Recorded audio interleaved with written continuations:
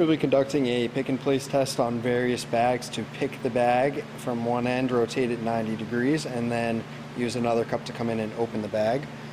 We'll be using a P3010 equipped with 2 of our Si cartridges, which are great for a high flow application. Some of these bags aren't plastic, they're paper, so the high flow will help us get a better grip on them. We'll be using one of our PIab cups equipped with a BGI 48 lip to make the pick on the bags themselves. The nice part about these cups is that you can configure everything from the fitting to the bellows to the lips. Here we'll be displaying each bag individually, picking it from one end and then coming in with the cup from the other end and opening the bag.